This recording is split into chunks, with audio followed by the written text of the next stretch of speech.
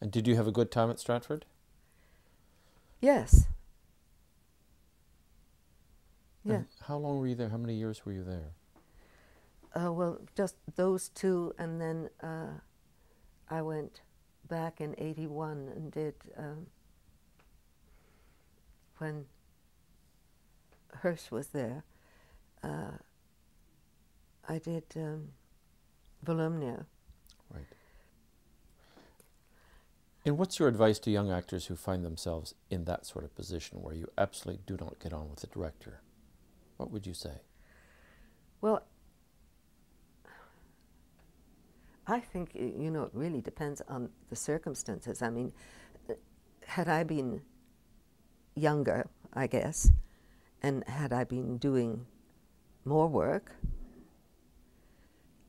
I might have acquiesced. But I bloody well knew that if I didn't do Volumnia, I'd never get on the stage again, you know. So I went to Hirsch, and because he'd been at a couple of rehearsals, and he said,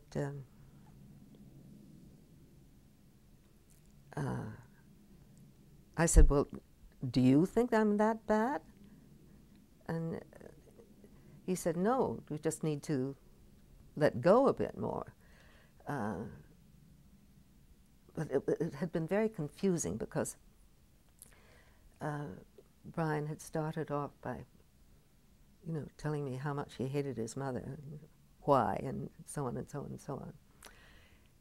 And he clearly wanted me to play her as a vixen, you know, and I just didn't see it that way. Mm-hmm. So then Tony said, or not Tony, Hirsch said, no, well, you know, I hired you, so obviously I thought you could do it. And so he said, I'm certainly not going to fire you, and I will tell Brian that I'm not, but I warn you that he will probably try to make your life pretty difficult. So anyway, I stayed. And David, you know David Smuckler? Mm-hmm. Mm-hmm. Well, he had not been teaching there prior to this, but I had a lesson with him just after this, and I told him, you know, what had happened. So he said, well, I think we'll do a bit of breathing. So we did a bit of breathing, and I was in floods of tears. And I don't ever remember crying like that. And then it got better. And of course, the day before we opened, Bedford cut the big speech that he had been telling me was the center of the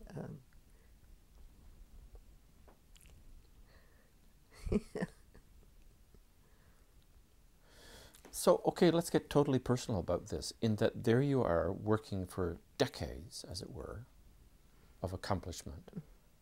And what is it about our profession that you end up at that point in your career, after so many years of work, being so vulnerable? You know, to be tossed up and down at a director's whim. Yeah, well. What does that make us I mean, as I actors? think he thinks he owns Stratford pretty well. Bedford. But that he should have such power over you. Yeah. I mean, totally personally from, because it happened to me with Hirsch. You know, Yeah. almost exactly the same stories. I'm in a flood of tears because I don't know what's going on. Yeah. But that after so many decades of Yeah. work, Yeah. that you end up just being one more seemingly bauble at the end of a director's fingers. Why do we do this? I don't know, dear. I don't know. And also on a personal note, in terms of you who did so much in the that pioneering time of the 50s here with the Crest and the Repertory Theatre and the Straw Hat Players and early Stratford, to play such a central part, and then here you are off on the margin. I mean, how do you live with that? It's a form of injustice for me. Yeah, well, I mean, new people come along and they use the people they know. I mean, I'm sure I don't think there's anybody who's producing television these days who has any idea who I am or what I've done, you know. After all those years and all those films and all that television. And you see that as the way it is, or cruel, or?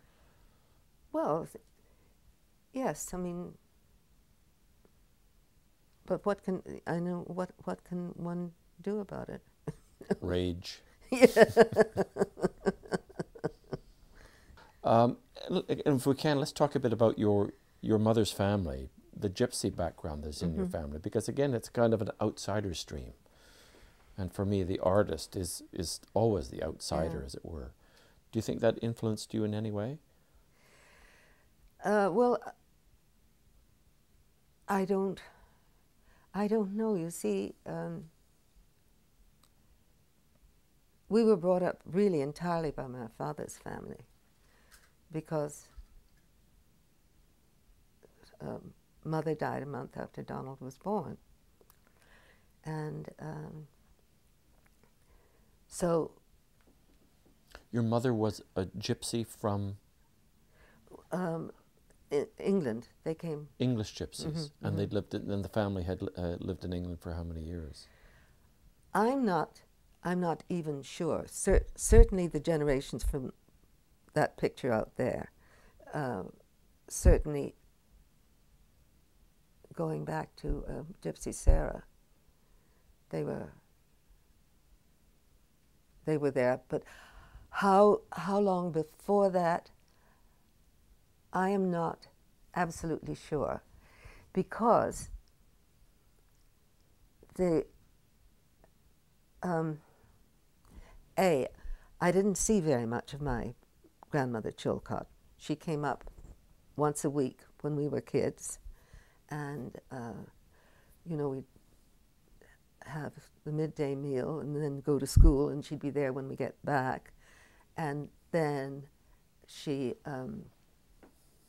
then would go back to Toronto that night. They still had a streetcar that was going up and down to Newmarket from Toronto.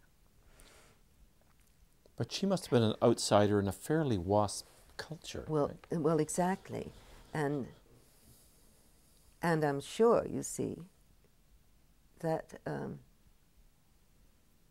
I'm sure that I mean, my mother was beautiful, as you can see, but I never heard anybody ever say anything negative about her. She was perfect as far as within your family, was. So to speak. Yeah.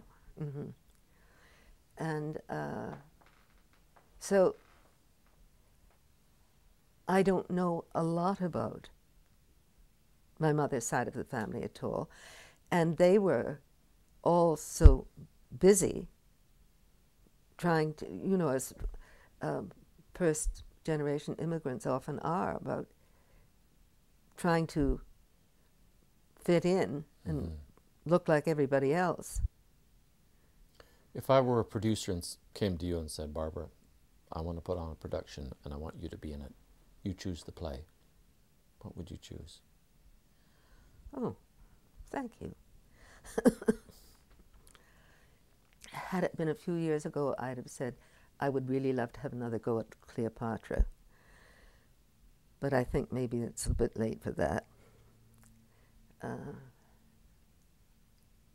It's funny you should say that. I mean, it's interesting because, again, your mother's blood, right? the outsider, the slightly Yeah. exotic, and there's Cleopatra also in that. Yeah. In that, as you say, your mother, Yeah. your grandmother was always, or your mother was always, sorry, your grandmother was always spoken well of. Yeah. Extremely beautiful woman. Yeah. There's Cleopatra with all those qualities. Mm-hmm.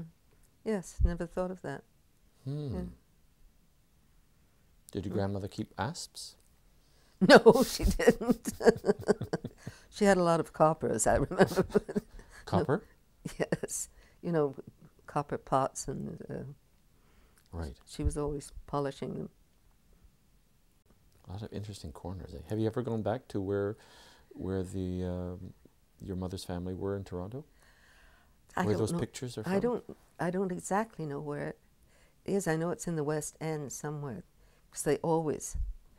I mean, when they moved from tents, they moved first to Queen Street West, and then I remember going with my mother to a house that they had lived in on Runnymede, and my mother was married from that house, I know. And Ab, her brother,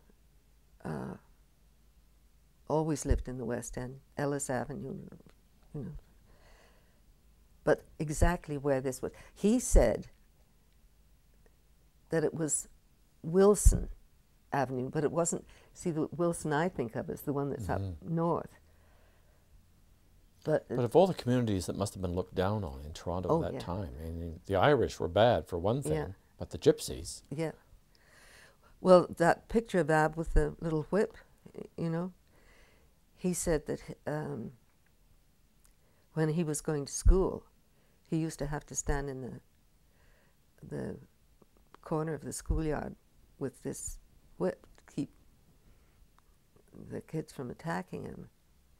Wow. Gypsy, live in a tent, have no money to pay the rent. And of course, that they would be amongst, if not the first, non-Anglo-Saxon immigrants at that time. Yeah.